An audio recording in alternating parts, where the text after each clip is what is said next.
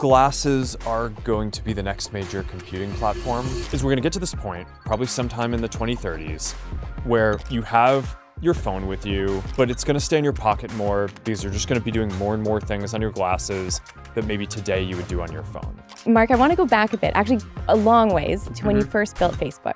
I believe you initially built Facebook in PHP. If you were to build it today, what programming language would you choose? I think if I'd built it even like a year or two later, it would have been Python. The first version of Facebook was something I threw together in like a couple of weeks based on like a bunch of other stuff that I was working on for fun. Looking ahead 100 years from now, what do you want to be remembered for and what do you want Meta to be remembered for? Oh. Hi Mark, how are you today? Hey, good to see you. Thanks for coming to Connect. Thanks for having me. Today has been so exciting, so many amazing announcements. I'm curious to hear. Now I know this is like picking a favorite child, impossible, but what are some of your favorite announcements from today? Oh man, I mean, there's a lot. So, I mean, Quest 3S at $299, that's awesome. I mean, Quest 2, when we got to $300, that was like a killer price point for that. So, I mean, I'm super proud of what we did with Quest 3 and the high quality mixed reality. But getting it to $300 now, I think is going to be a really big deal for a lot of people. All the AI stuff, I think, is a really big deal. The voice is I think, you know, it's just so much more natural. Right now with Meta AI, texted a few questions every day, but when I was playing around with it with my daughters last night, and we just had like a 15-minute conversation about like what our family should be for Halloween. And it's just like a completely different vibe when you're using it with voice. So I think that's going to be a big deal. All the AI stuff that we're bringing, the Ray-Bans, I think is going to be neat. And making it so your glasses can help you remember things. Making it so that now the glasses can give you suggestions and help while you're doing things, whether it's cooking or like picking out an outfit or whatever you're doing. And then obviously Orion, right? I mean, they're just crazy glasses, right? It's like the first full wide field of view holographic AR glasses. It's you know, not ready to ship them yet as a consumer product, but you know, we've been working on that thing for like 10 years. So it's so I'm really excited to just get to show it to people. I know. So I got to try Orion yesterday. What'd you think? I was blown away, speechless. I wish I could put it into words, but first of all, they're so lightweight. I could picture myself wearing it the entire day and how it would be useful from waking up to going to bed. The gestures as well, it just came so naturally. Yeah, the neural interface is pretty sweet. Yeah, it really is. So I'm very excited about that and everything else you listed, of course, too. Yeah. Mark, I want to go back a bit, actually a long ways, to when you first built Facebook. I believe you initially built Facebook in PHP. Correct me if I'm wrong. No, that's correct. If you were to build it today, what programming language would you choose?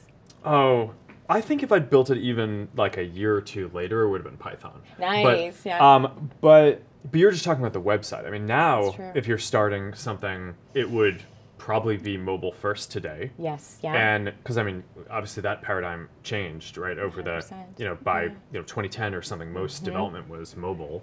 And I don't know. I mean, the answer will change in the future. It'll be whatever programming language is the most important for the glasses, exactly. Right? in the future. I mean, that was another thing. And we launched the mixed reality version of Instagram and Facebook today, which I think is going to be awesome. It's like you just get this big screened experience of feed and reels. But yeah, PHP, it was easy to hack around it.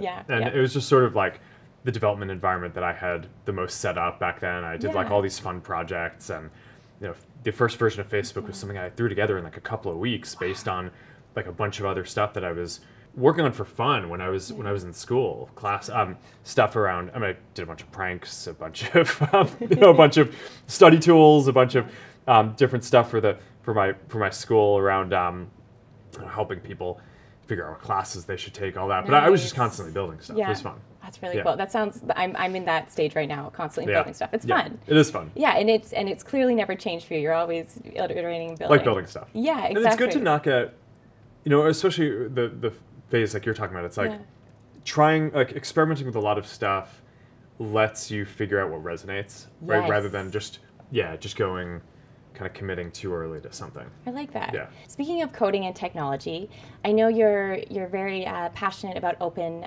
source AI. Totally. I'm curious to hear, why was it so important to you to ensure Llama was open source? Yeah, well, we've done a lot of open source work at Meta over the years, and I mean, honestly, I'd like to say that it's because like we had some amazing vision on this, but a lot of it was just because, you know, we got started after a lot of the other big tech companies, and they had this great infrastructure, and by the time that we built it,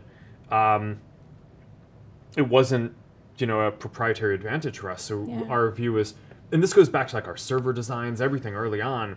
So it's just like, okay, we might as well open source this, so that way we can get the benefit of the whole community using this, and the improvements that everyone brings. But if you go back to the beginning of Facebook and a lot of the infrastructure that we built, like Google already had kind of proprietary closed versions of all the infrastructure that we needed to build. It just kind of made sense. So we had a lot of experience with that and how it was really useful for us. And by the time we got to AI models, we're just like, okay, well, making all of our other infrastructure has making it all open source has generally been good for us. So let's try that with Llama.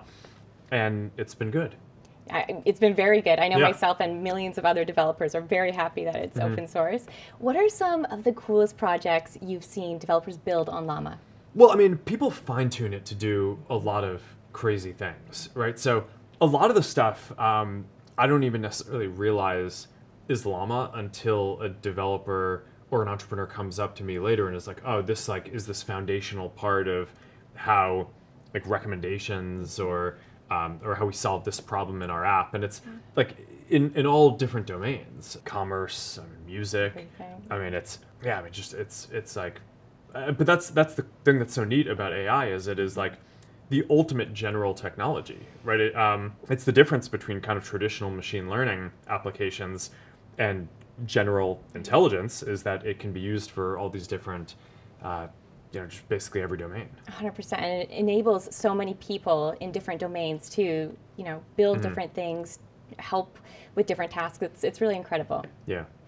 Mark, I'm curious to hear. So going back to Orion for a sec, I know I mentioned earlier it kind of blew my mind. So I'd love to hear more about your thoughts around it. You mentioned, I think it was, how long? It was in the works for quite a few years. Is that right? Oh, yeah. I think we got started working on this around 2014. Wow. Now, I mean, that was when the Oculus team first joined us. Yeah. And they obviously weren't working on AR, right? Yes. I mean, the Oculus team was working on PC VR. So it's been quite a few leaps from, that team, what we were originally doing to this. But the vision has been pretty consistent. We knew we needed standalone headsets for mixed reality. And we knew that glasses were the ultimate form factor that we were going for. So within maybe a year or two of really spinning up that effort, started working on the glasses version of it. And then obviously, you start off with a small team and they're exploring, and then you kind of figure out what will be possible. And in the early days of working on something, you're more just figuring out what are all the challenges that we need to solve. And then it's like, okay, we're going to need a new display stack with waveguides and projectors. It's like, okay, so now we need to go build a team around who are the best people who are doing waveguides and who are the best people who are doing projectors. And we're going to need to design our own custom silicon. So, okay, who are the best people who could do custom silicon and all these different things. So it was an effort that just kind of built over time. But it's something that we've been thinking about and working towards for 10 years. Wow, that's incredible. Yeah. When I had them on and I was going through different demos with it, one of my immediate thoughts was, I wonder if this could potentially replace my phone. I'm curious to hear your thoughts on that. Well, I think glasses are going to be the next major computing platform, but each new platform doesn't tend to just replace the old one, right? So I guess the version of this that I think about is like, you probably have this experience often where you're sitting at your desk and you have your computer there, yet you still pull out your phone to do things. That's true, right? Yes. Okay, so at some point in the last 10 years, mobile really became the primary computing platform. We didn't get rid of our computers. No. It's just that even when you have it, you still do more things on your phone. So what I think is going to happen with glasses is we're going to get to this point, probably sometime in the 2030s, where you have your phone with you, but it's going to stay in your pocket more because you're just going to be doing more and more things on your glasses that maybe today you would do on your phone. You'll reach a point where, just like with your computer, there are probably some things that could be done in a richer way or better in some way on your phone, but the glasses will be your main computing platform, and that will be kind of your default go-to thing. And then maybe over time you get to this point where people just don't bring their phone with them everywhere. But I think that's really far down the line. I think we're going to have our phone for a while. Yeah. It'll stay in the pocket more. I like that. And maybe that was just me being, I always lose my phone or forget it. So I was like, okay, this could be good for me. No, but I think a lot of people have this perception that in order for glasses to win, phones must lose. And I don't think that that's true. Yeah, right? It's just yeah. like computers didn't have to lose for phones to win. 100%. So I think that the glasses will become the next main computing platform because of their ubiquity and integration into our lives. Not because we somehow are going to decide consciously that we don't want to use phones as much. Yes, I love that perspective. Yeah. Mark, last question I have for you. Looking ahead 100 years from now, what do you want to be remembered for, and what do you want Meta to be remembered for? Oh, I don't know. I mean, what our company is, I mean, we're a technology company that builds different things to help people connect, right? Yes. So, and that takes the form of different things over time. So it started with websites, then it was various mobile apps. The apps focused on feeds and messaging and profiles and like all these things, and that functionality evolved over time. And now we're focused on building more of the fundamental platforms around how people will connect.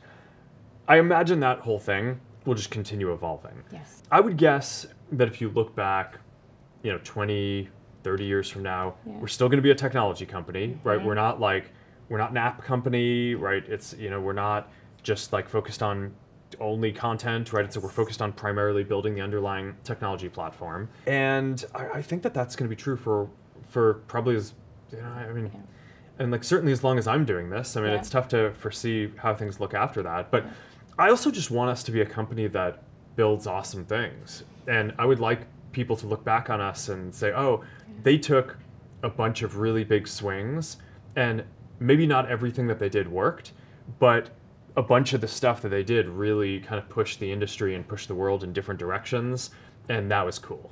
I like that. Mark, thank you so much for your time. Yeah, thank you.